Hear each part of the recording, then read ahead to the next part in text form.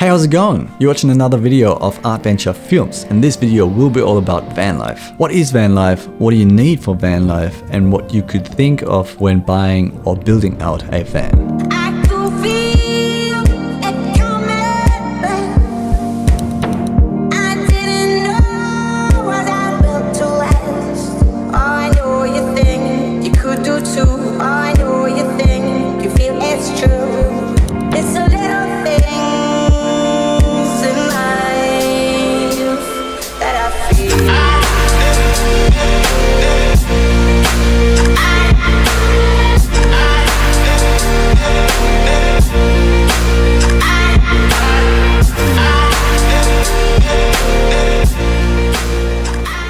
So what is van life? Well, for me, van life means that you are either living in your van or that you are traveling with your van. And I don't want to say one or the other is the right thing to do, because there's the same idea behind it, because you want to get out and explore, you know, the surroundings, other countries, other places in a cheap and still comfortable way, because you got your bed everywhere. You don't have to set up a tent. It's a more convenient way of just traveling with your backpack, which is why I have done it, not only traveling in my van, but actually living in there as well for 1 year in Austria after dropping out of uni and building out an old fire truck. When my stay came to an end, I decided to use the opportunity of having a built-out van to drive around Europe. I started in Austria, drove to Italy, and spent most of the trip going around France, finally reaching the border to Netherlands and driving back to Hamburg. But this video is not here to tell you all about the places I've been. I wanted to give all my fellow van life people and everyone that thinks about doing the same an insight of what it's like and what you could think about in advance. So we're gonna start off with, what would you need? Well, a van would be nice, but I guess any car would do the job. I highly recommend some space, especially headroom, which I didn't have in my van. Not being able to stand up straight inside my van was particularly tough while I was living in it. You can get away with it for traveling around, but any longer will be so much nicer when you can actually stand up straight or walk around. A good mentality is the way to go, because if you're in a small van, you really have to make the best out of every little corner. And not only the space makes van life so tough, but the situations that you will have to deal with when, you know, traveling around or staying inside of your van. You're in control, mate. Enjoy your surroundings and go explore. What would you have to think about when buying a van?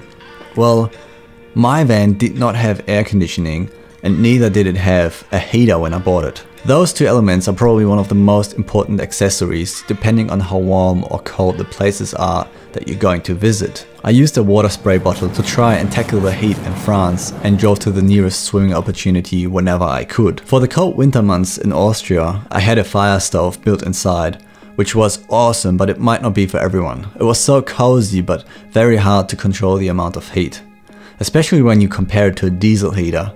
If you think about having one, make sure to have an exchange of air from the top to the bottom, because otherwise your floor will become a fridge and the ceiling will become a sauna. Fuel consumption is a big part too when it comes to buying a van. Old cars tend to use a lot more fuel than newer ones, and mine was pretty bad too, which did not make it fun to go explore or take a more scenic way when it takes 4 times as long. Not to have power steering wasn't too bad in my opinion. I really enjoyed the feeling of an old van. So you've got a van and you want to build it out. What are the essentials? Insulation? Well, I wouldn't think so. The most essential thing that you will want to have in your van is gonna be a nice comfy bed. Everything else is gonna be secondary. A small kitchen setup to cook is pretty cool to have, and you want to store some things all over your van, so yeah, that's nice to have too. A fridge definitely pays off when it's really hot, and you could also think about having an emergency toilet. From there, everything else will be on top. For example, I wanted to have my van as a small editing station, so I put in a second monitor and a big battery so I could feed my laptop and actually do some editing in there. Really think about what you actually need, and if you want to just drive around for a couple of months, or you want to really live in the van, which is definitely not an easy task. Next up on the list is, where are you going to go? Well, some people probably have places in mind that they want to visit, but you can really go anywhere. That's the beauty of it. You can go to the next town or the next country. You can stay anywhere. So the choice is yours. It's not always as easy to find a nice place to stay though.